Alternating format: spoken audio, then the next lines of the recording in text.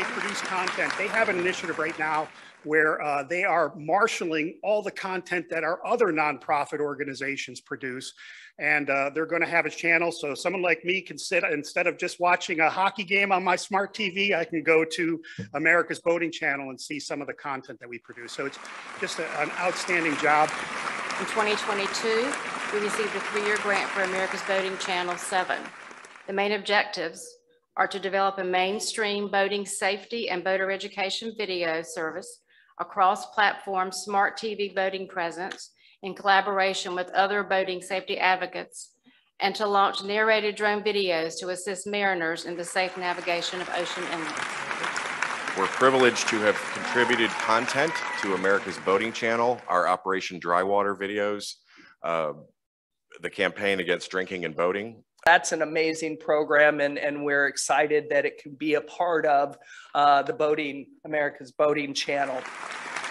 Since 2016, the America's Boating Channel has been the boating safety and boater education video series for the U.S. Power Squadron, America's Boating Club. And this year is the premier sponsor of the International Boating and Water Safety Summit.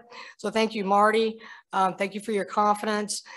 Not only will these videos series partners be at IBWSS that Vern talked about, but this will be a premier event. This will be the launch.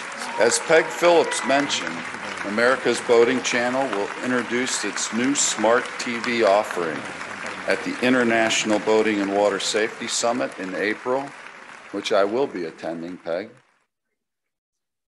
Would America's Boating Channel Grant Program Manager Marty Lafferty please come up to share a sneak preview of the launch? So at the opening of IBWSS, Chief Commander Fraser will press the button, literally, to launch our new smart TV offerings. So to give you a preview of what that ceremony is going to be like, count this down with me.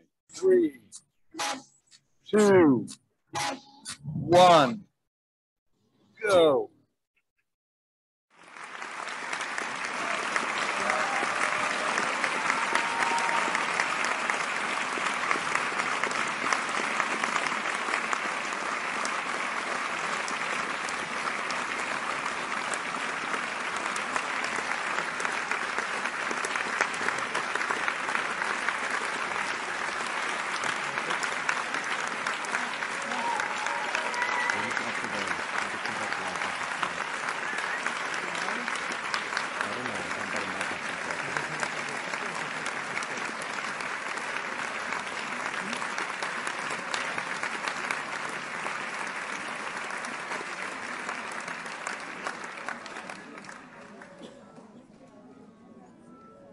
Thank you, Marty. I'm excited about that launch, and I think it's a great thing for United States Power Squadrons and the boating community.